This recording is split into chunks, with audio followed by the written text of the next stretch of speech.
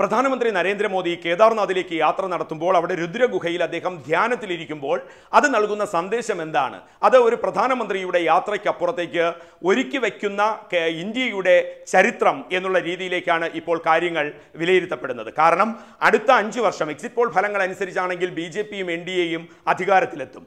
ആരാണ് പ്രധാനമന്ത്രി എന്നുള്ളതോ അല്ലെങ്കിൽ മറ്റു കാര്യങ്ങളുമൊക്കെ രണ്ടാം സ്ഥാനമാണ്. ഏതു കക്ഷിയാണ് അധികാരത്തിലെത്തുക? അവിടെ BJPയും NDAയുമാണ് അധികാരത്തിലെത്തുന്നതെങ്കിൽ കഴിഞ്ഞ 5 വർഷം അവർ തയ്യാറാക്കി വെച്ച പദ്ധതികളുണ്ട്. ആ പദ്ധതികൾ വരുന്ന 5 വർഷം ഏതു തരത്തിലേക്കാണ്? അതൊരു വെല്ലുവിളിയുടെ സ്വരത്തിൽ തന്നെയാണ് പറയുന്നത്. തീർച്ചയായിട്ടും ഫോട്ടോഗ്രാഫേഴ്സ് അല്ലെങ്കിൽ ഒരു PR വർക്ക് പ്രധാനമന്ത്രിയുടെ യാത്ര രുദ്രഗുഹയിലെ ധ്യാനവുമായി ബന്ധപ്പെട്ട് നടന്നിട്ടുണ്ടെങ്കിൽ അത് പ്രധാനമന്ത്രിയുടെ യാത്രയിൽ മാത്രം ഇനി അവസാനിക്കില്ല. ഭാരതത്തിൻ്റെ വിശ്വാസങ്ങളെ സംബന്ധിച്ചിടത്തോളം, ഭാരതത്തിൻ്റെ സാംസ്കാരിക മൂല്യങ്ങളെ സംബന്ധിച്ചിടത്തോളം അത് ഓരോ ഭാരതീയനെയും അറിയിക്കുക എന്നുള്ളത് മാത്രമല്ല, ലോകത്തെ മുഴുവൻ അറിയിക്കുക. അതനുസരിച്ച് ഓരോ ഭാരതീയനെയും ഭാരതത്തിൻ്റെ ഇത്തരം മൂല്യങ്ങളെ, സാംസ്കാരിക മൂല്യങ്ങളെ, അതോടൊപ്പം വിശ്വാസ മൂല്യങ്ങളെ അടുത്തറിയാനുള്ള പദ്ധതികൾ കേന്ദ്ര സർക്കാർ ആവിഷ്കരിച്ചിരിക്കുന്നു. വരുന്ന 5 വർഷം എന്നുള്ള രീതിയിൽ പ്രകടന പത്രിക നടപ്പാക്കുമ്പോൾ തന്നെ വീണ്ടും 5 വർഷം അധികാരം BJPക്കും NDAയ്ക്കും ലഭിക്കുകയാണെങ്കിൽ ഇന്ത്യയുടെ ഭാരതത്തിൻ്റെ സംസ്കാരത്തെ ഏതു തരത്തിലാണ് പാഠ്യവിഷയമാക്കുന്നത് അല്ലെങ്കിൽ അത് പൊതുജനങ്ങളെ അറിയിക്കുന്ന തരത്തിലേക്ക് ഇടപെടലുകൾ നടത്തുന്നു എന്നുള്ളത് വ്യക്തമാണ്.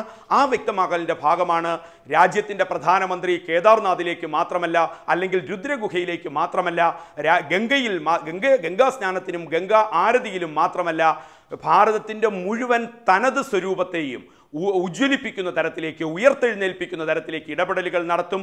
അവിടെ ക്യാമറ കണ്ണുകളെ കൊണ്ടുപോകും. ഏറ്റവും പുതുതായി ഏതൊക്കെ തരത്തിലാണോ സാങ്കേതിക സംവിധാനങ്ങൾ ശക്തമാകുന്നത് ആ സാങ്കേതിക സംവിധാനങ്ങളെ മുഴുവൻ ഉപയോഗപ്പെടുത്തും. ആ തരത്തിൽ കൈലാസ യാത്ര എന്നുള്ളത് അവിടെ ഓരോ ഭാരതീയനും ആണ്ടിലൊരിക്കൽ അവിടുത്തെ ഇടങ്ങളിലേക്ക് എത്താനും ആ വിശുദ്ധി തിരിച്ചറിയാനും അത്തരം ഇടങ്ങളെ ആൾക്കാരുടെ സുഗമമായ യാത്രയ്ക്കും സുഗമമായ ആ സാംസ്കാരിക തേടലിനും അനുഗുണമായി മാറ്റിയെടുക്കുന്ന അടിസ്ഥാന സൗകര്യങ്ങൾ ഒരുക്കുന്നതിനും വരുന്ന തങ്ങൾക്ക് വീണ്ടും അധികാരം ലഭിക്കുകയാണെങ്കിൽ BJPയും NDAയും പ്രതിജ്ഞാബദ്ധമെന്നവരുടെ പ്രകടന പത്രിക അടക്കമുള്ള കാര്യങ്ങൾ പറയുന്നു.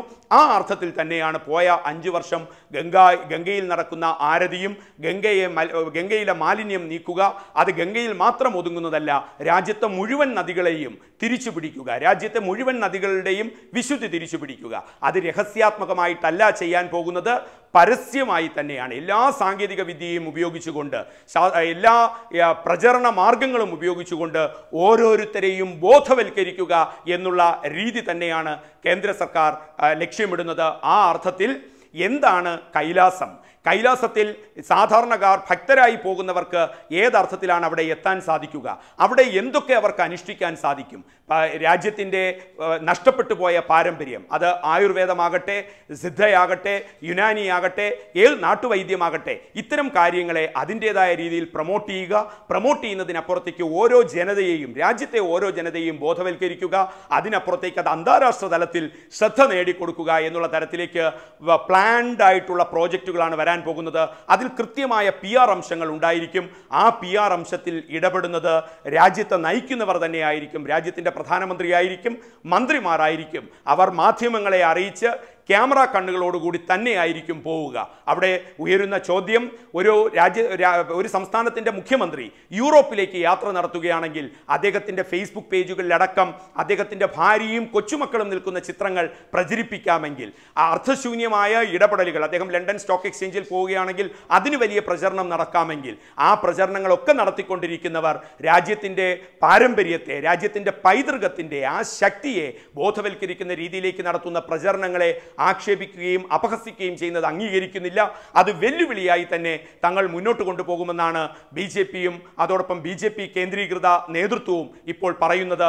അങ്ങനെ വരുമ്പോൾ കൈലാസം എന്താണ്, കൈലാസ യാത്ര എന്താണ്, അത് ഓരോ ഭാരതീയനെയും അനുഭവിപ്പിക്കുക മാത്രമല്ല അന്താരാഷ്ട്ര തലത്തിലേക്ക് ശ്രദ്ധ നേടുക, അത് ഒരു തൊഴിൽ അവസരമായി മാറ്റുക. കാരണം ആ ഇടങ്ങളിലേക്ക് ആൾക്കാർ, തീർത്ഥാടകർ എത്തുമ്പോൾ അവിടെ ജനറേറ്റ് ചെയ്യപ്പെടുന്ന എംപ്ലോയ്മെൻറ്റ് ഓപ്പർച്യൂണിറ്റീസ് അത്രമാത്രം വലുതാണ്. ലക്ഷക്കണക്കിന് ഒരു സർക്കാർ ജോലി കാത്തിരിക്കുന്നവർ എന്നുള്ളതിനപ്പുറത്തേക്ക് ഇന്ത്യക്കാരനെ തൊഴിൽ ഇടങ്ങളിൽ കൂടി പരിചിതമാക്കുക, ആ രീതിയിലേക്കാണ് കാര്യങ്ങൾ പോകുന്നത്. അത് കൈലാസത്തിൽ മാത്രം ഒതുങ്ങില്ല.